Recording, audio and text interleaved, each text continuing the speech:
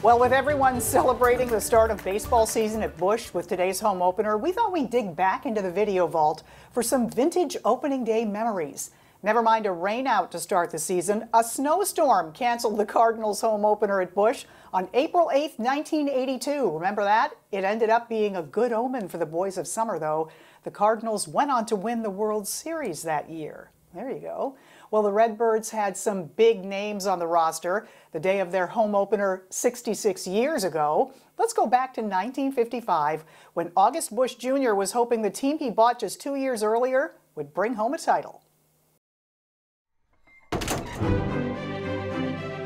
April 14th, 1955. Sportsman's Park is buzzing with excitement as the Cardinals play their home opener against the Milwaukee Braves. The locker room is ready to go, and Stan Musial, Ken Boyer, and Red Schoendienst are among the Cardinals stars warming up. There's a band to warm up the crowd, a flyover to thrill the fans, and great hopes for a big season. During the game, Milwaukee's star, Hank Aaron, number 44, easily gets on base. In the end, the Cardinals win the home opener 8-7.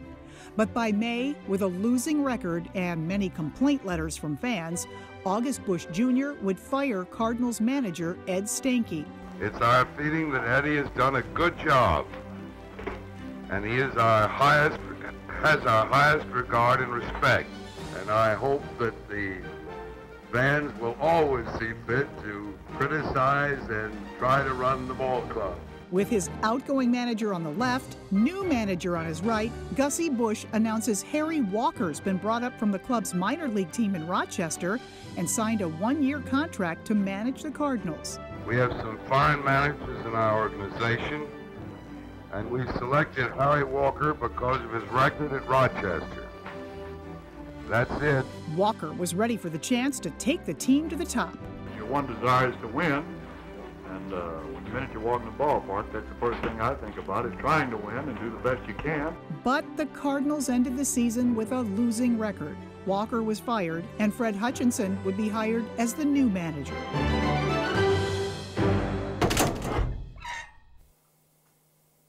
And the Cardinals would win 8 more games in 1956 under Hutchinson.